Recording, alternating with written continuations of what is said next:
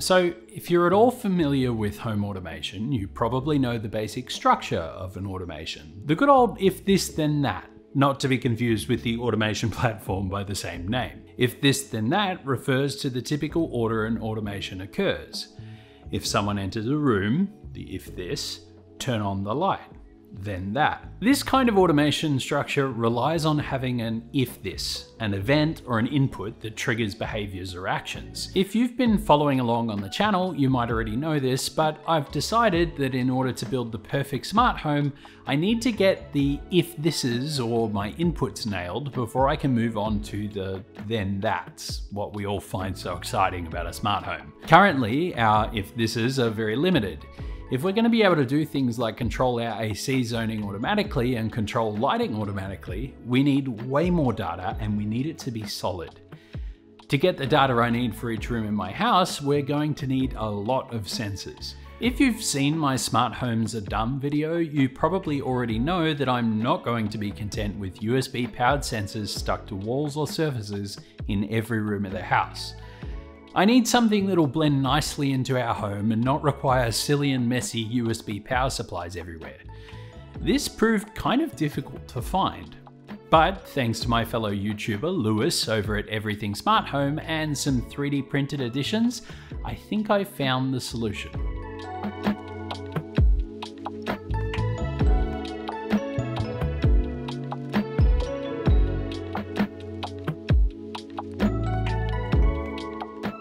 When I started work on planning our smart home, I realized pretty early that we'd need a really good way to understand what was happening throughout the home. But what information do I actually need? Well, I want to have some climate automation, so obviously I'll need a way to capture air temperature and humidity. I also want to know when someone enters a room, so we'll need motion sensing. But motion doesn't do a good job of detecting people when they're not in motion. So I'll need presence detection to account for that. Then there's some extras like light levels and CO2, which could come in handy down the road. I could get myself a pile of off-the-shelf smart home sensors from a brand like Aotech, Tuya or Akara, but almost everything I could find had some pretty serious limitations, and I hate having to have a bespoke sensor for every individual thing you want to sense. I even tried Aotech's multi-sensor, but returned them because no matter what I tried, they'd stop reporting information after 4 or 5 days, even when powered via USB. Not ideal. One of the reasons I liked the idea of those units in particular was their recesses, which would allow us to fit the sensor into the ceiling out of the way and clear of obstructions like a downlight. It'd be a neat solution if they worked reliably. After a bit of looking around, I came across the Everything Presence 1, created by Lewis and his dad over at Everything Smart Home. It's an ESP32 based sensor that provides presence sensing, motion, temperature, light levels, humidity, and with an optional add-on, CO2 sensing. Now, I'm sure there are other cheaper options that cover some of my requirements, but I couldn't find anything that offered all these features in one neat package, and I like the idea of using motion detection for instant response times and pairing it with a millimeter wave sensor to ensure we don't turn off the lights or air conditioning just because someone's sitting really still. It covers everything I wanted and it's in one package. There's just one big shortcoming: the form factor. The included case is great, it's well designed, looks good, and will do the job for most people, but the idea of mounting one of these on the wall in every room of the house does not align with my self-imposed constraints for the perfect smart home. And how would we power them? We'd need to run USB-C cables up the walls or out the ceiling somewhere, not optimal. Inspired by the recessor mounts from Aotech, I decided I would design my own enclosure for the Everything Presence 1 sensor that fits my needs perfectly, and add a feature that I think is missing from the EP1. With my plan in mind, I ordered a bunch of EP1s from Lewis's store, and as soon as they arrived, started taking them apart. I wanted to fit this sensor board inside an enclosure that would go into the ceiling, just like one of our existing downlights. So after modeling the critical dimensions of the EP1 sensor's PCB and fusion, I set to work creating my own housing. I started by replicating the exposed parts of our existing downlights using a spare to measure, so the sensor would look as similar as possible and not be too distracting on the ceiling. The EP1 with the motion sensor bubble right in the middle just slightly exceeds the available 90mm diameter, but with some careful clearancing I was able to make it work. Next was to handle power. The EP1 can be powered either by USB-C or by 5 volts to the 5 volt headers on the board. Thanks for those, Lewis. Running USB-C cables around inside my ceiling was not an option, so instead I'm going to use these PoE to 5 volt adapters to run the sensors on PoE and add that feature I think's missing.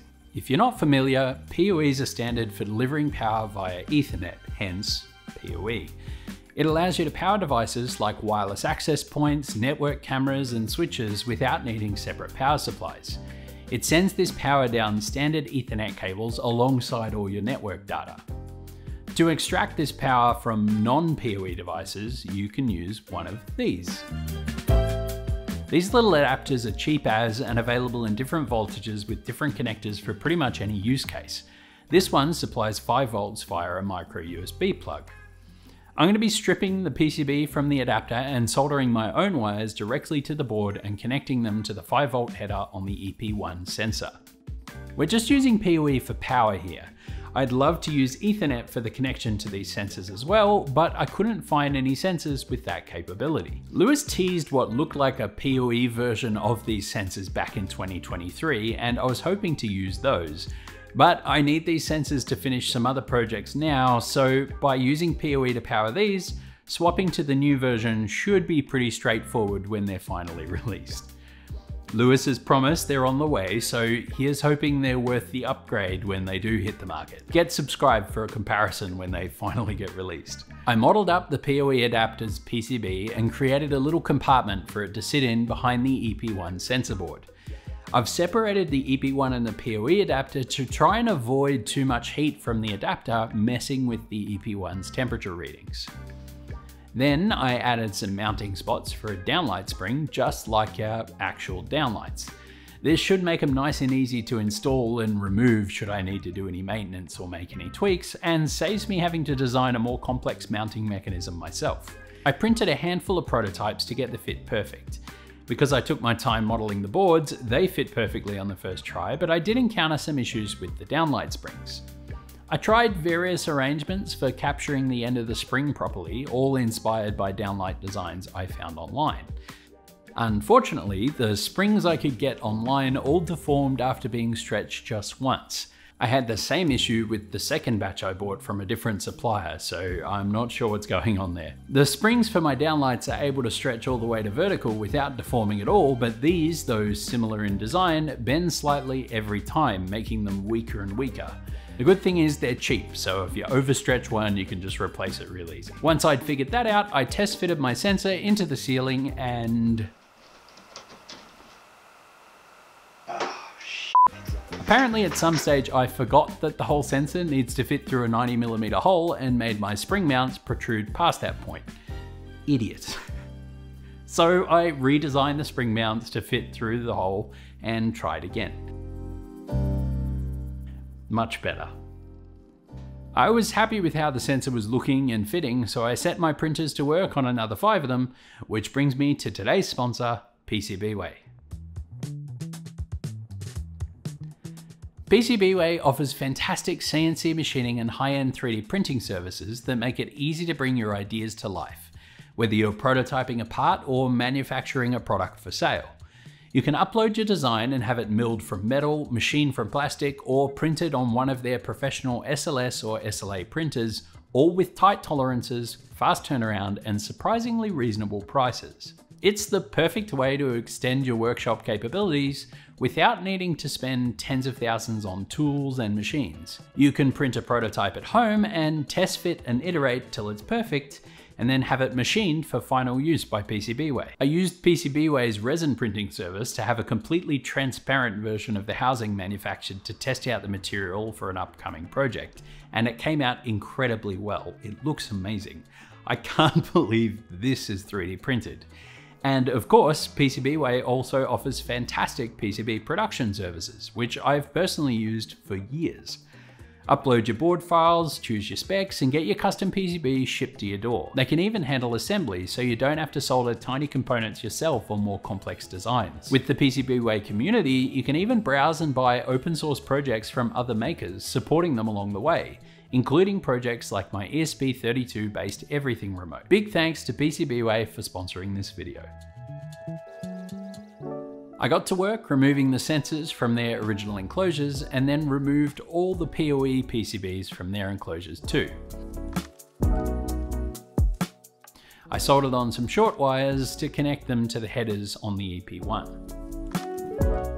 I fitted CO2 sensors to all the units installed in bedrooms. These CO2 sensor modules use the extra GPIO pins available on the EP1 board and just push into place. You could use these for other sensors if you'd like, but these little modules are super easy to install and a great addition for bedrooms and home offices and things like that. Do just a little bit of reading and you'll quickly realize how dramatic the negative effect of high CO2 levels in small spaces can be for productivity or quality of sleep.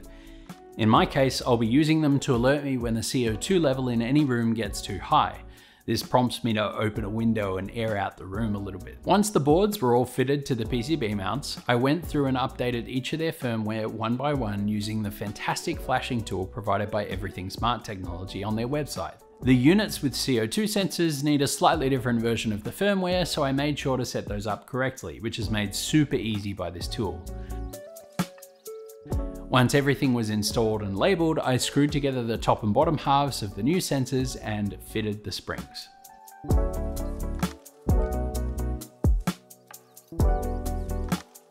Next, I made my way around the house cutting 90mm holes in our recently repainted ceilings.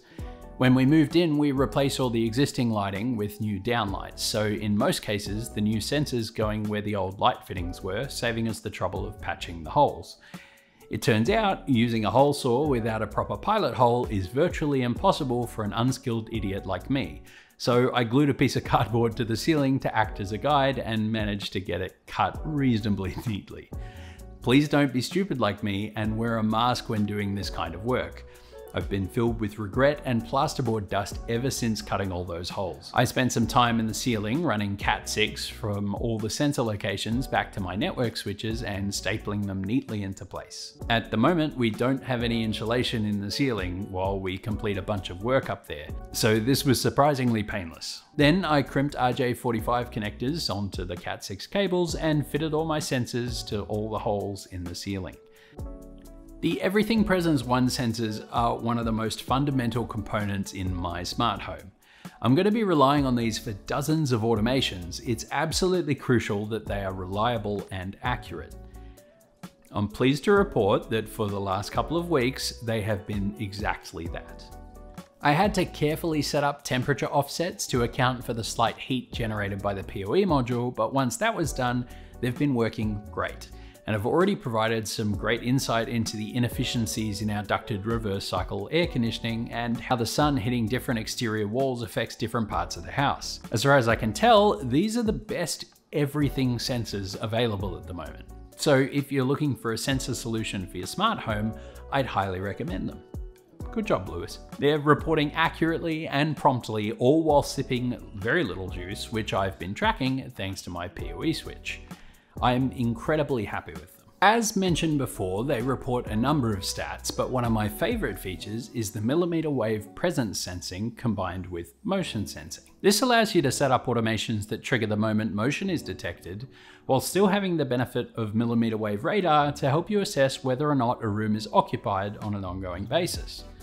Millimeter wave is basically a small radar. It can detect minuscule movements like breathing, which allows it to determine if there's someone occupying a room regardless of how much they're moving about. I plan on using this to enable or disable air conditioning zones automatically to ensure we're only cooling or heating the rooms we're using wherever possible. Our custom zoning system will be covered in a video coming soon. I'm aiming to dramatically increase the efficiency of our air conditioning year round, and I'm bringing receipts. I want to make sure it actually works. This project really highlights one of the biggest advantages of 3D printing, taking an existing product and improving it to suit your very specific use case. Chances are there's plenty of other folks out there that would like a sensor in this form factor, so I've made the files and bill of materials available for you too. You'll find all those links in my blog post at the link in the description. Lewis, if you want to collaborate on a ceiling mounted version of your upcoming and long-awaited PoE version, hit me up. I'd be really keen to have a hand in the next generation of everything sensors. And if you think I've missed anything, let me know in the comments. I'd love to know what you'd do with all of these new if-thises. Like I mentioned, these sensors will form the core of dozens of smart home automations. Now we have a lot of solid inputs, we're going to start working on some of the valuable outputs. The first big one will be our air conditioning zoning system in a few weeks' time, so get subscribed if you don't want to miss that. If you like this video, a like would be appreciated. It helps tell the algorithm that you enjoy my content. If not, let me know why. I'm always down to try and improve. Thanks a lot for watching. I'll catch you next time.